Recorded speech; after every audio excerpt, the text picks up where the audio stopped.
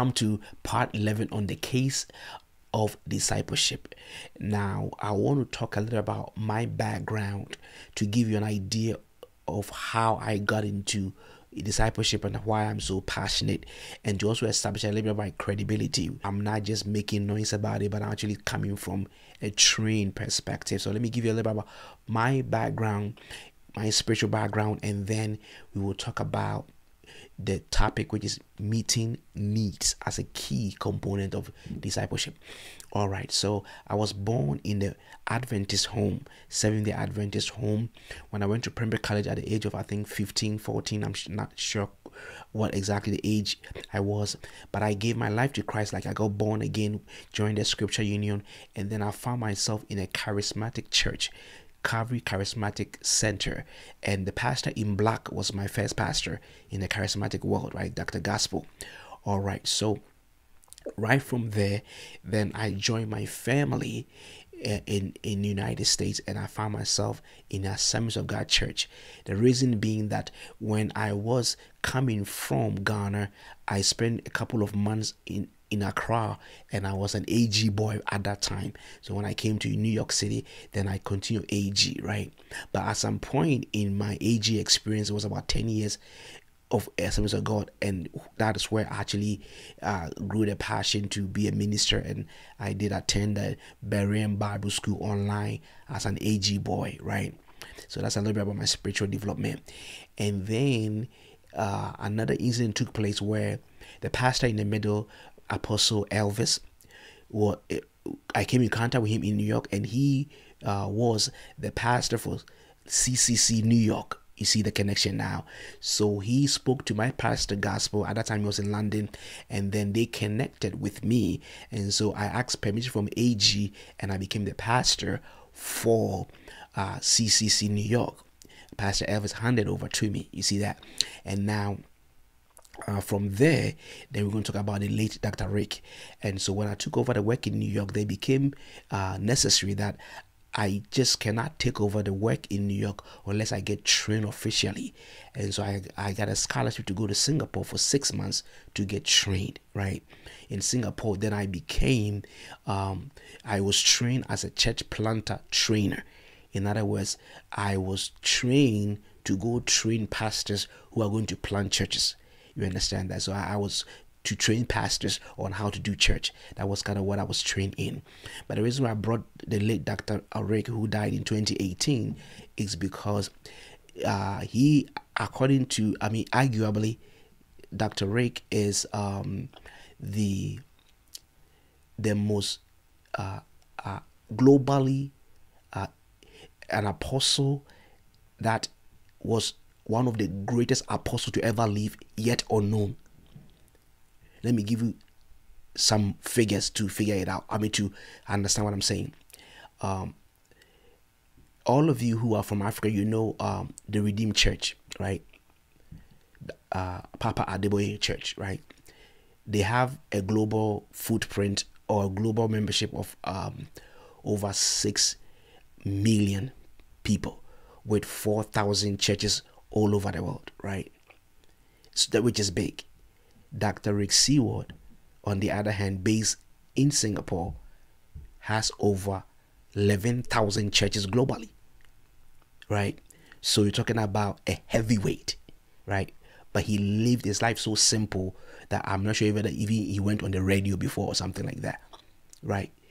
And so if you're talking about 4,000 churches equal to 6 million, then 11,000 talking about uncountable number of souls that came into the kingdom because of his leadership. Do you understand that, right? And I brought him the picture because when I got to Singapore, I had a one-on-one with him in a class, and then I asked him, mind you, let me keep the story going. So I asked him, Dr. Rick, so what is the key to church? What is the number one key to church? And if I listen to other pastors and people that I ask these questions, the common answer I get is the key to church is prayer. Kwame, the key to church is fasting. I just listen to Dr. Papa Deboye, and he says he's been fasting for 40 days like nobody's business, right? So I was expecting something like that from Dr. Rick, but he looked at me and said, Kwame, the key to church is meeting needs, meeting people's needs. And no matter how simple it sounds, it is absolutely true. And for the next 4 parts, I'll be talking about meeting needs, right? The key to church is meeting people's need. And every pastor must therefore understand that there are countless needs that need to be met. If you take children have needs. Adolescents have needs. Young kids have their needs. Teenagers have their needs. Single mothers have their needs. Single fathers have their needs. Newlywed couples have their needs. Widowers have their needs. Divorcees have their needs. So you see that it is a plethora of need that if the church will intentionally meet those needs, then we will be able to have successful ministry. You understand that everywhere people gather, they are there because of a need. Every church that you see a big crowd, there is a need that is being met there. And so I want us to talk about what it means for a church to meet a need. And discipleship is a key way that you meet needs. So it's very, very important. Let me give last comment and then we'll continue in part number 12. The key to a successful church in the diaspora, based on a little experience I have, is clearly meeting needs, right?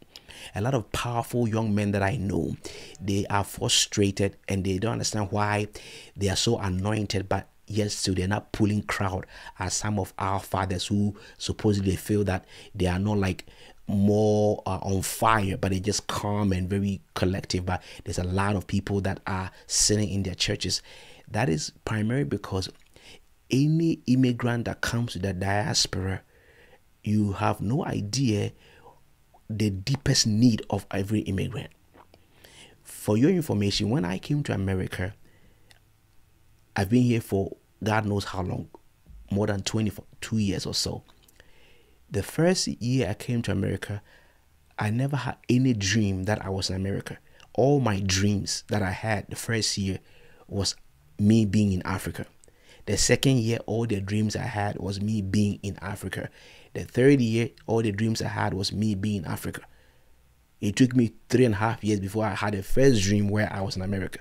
That means that even my soul never joined me until the third year. Do you see what I'm trying to say? So when we come from Africa to diaspora, we are longing for the need to feel at home. So if you go to a community church where there's a lot of Africans there, no matter what, that church will be stable if there's not a lot of friction going on. You understand that? So the key, Dr. Rick tells me, the key to church is meeting needs. And there are all kinds of needs. If you go to where there is healing, it's because they need spiritual needs. If you go to a church where there's prayer, because they need the needs that are there, only prayer can solve. So I want us to now talk about meeting needs as the next few parts on the case for discipleship. It is critical that the church open up and intentionally meet needs. And if we do that, we will have the kingdom expanding, uncountable souls coming in, and they feeling that God really cares about them. All right, we'll continue tomorrow.